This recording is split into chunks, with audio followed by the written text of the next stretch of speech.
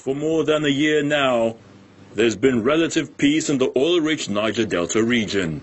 That's because the ceasefire negotiated by the Buhari administration paved the way for the return of social activities and the consistency recently experienced in crude oil production. But all that is being threatened right now.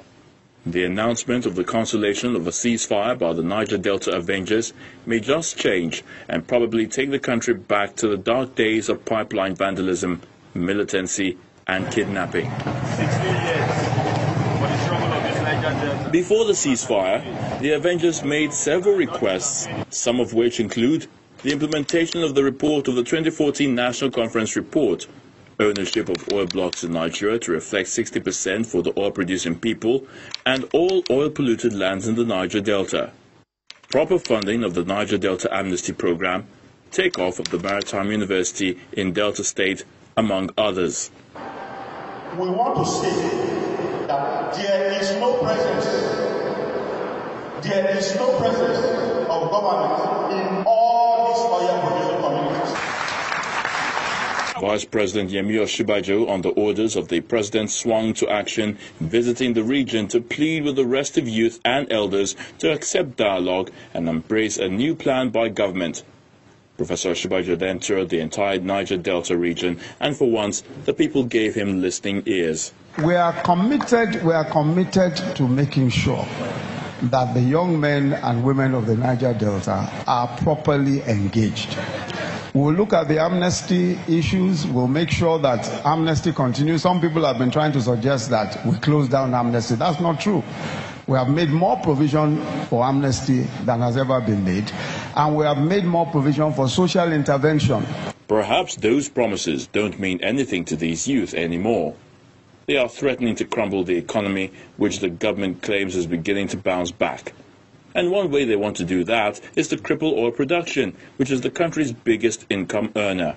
You wonder why this is happening. They claim the federal government is working with a fraudulent group known as the Reformed Niger Delta Avengers, which is bent on helping the government to jeopardize efforts of the Niger Delta people to achieve economic, social, and political freedom. They also claim the federal government is insincere in its efforts to address issues in the Niger Delta, claiming that government is only interested in the crude oil deposits in the region and the lack of confidence in PANDEF, the group that brokered the peace deal with the federal government. This is not the time to make war. No, this is the time to make peace so that we can ensure that we derive all of the benefits that are derivable from the center. The implication of this threat may be unhealthy for the Nigerian economy at this crucial time.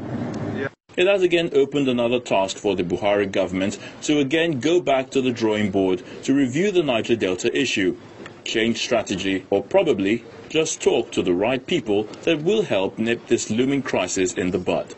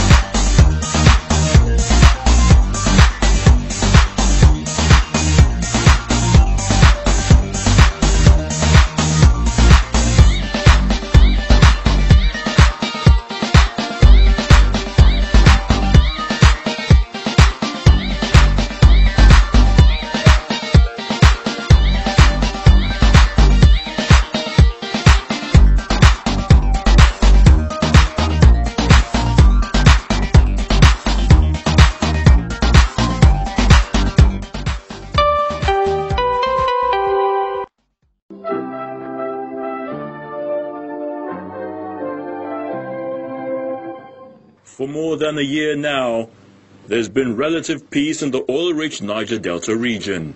That's because the ceasefire negotiated by the Buhari administration paved the way for the return of social activities and the consistency recently experienced in crude oil production. But all that is being threatened right now.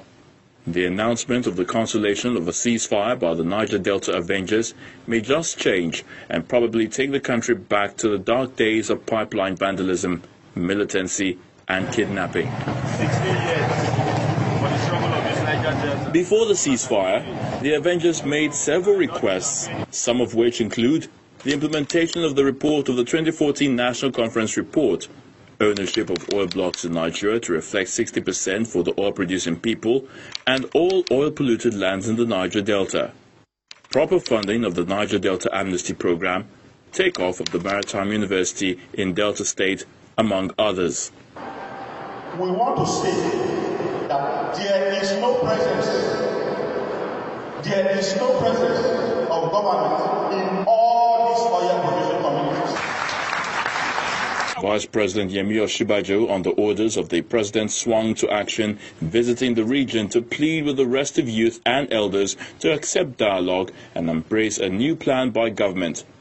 Professor Osinbajo then toured the entire Niger Delta region, and for once, the people gave him listening ears. We are committed to making sure that the young men and women of the Niger Delta are properly engaged. We'll look at the amnesty issues. We'll make sure that amnesty continues. Some people have been trying to suggest that we close down amnesty. That's not true. We have made more provision for amnesty than has ever been made, and we have made more provision for social intervention. Perhaps those promises don't mean anything to these youth anymore. They are threatening to crumble the economy, which the government claims is beginning to bounce back. And one way they want to do that is to cripple oil production, which is the country's biggest income earner. You wonder why this is happening. They claim the federal government is working with a fraudulent group known as the Reformed Niger Delta Avengers, which is bent on helping the government to jeopardize efforts of the Niger Delta people to achieve economic, social, and political freedom.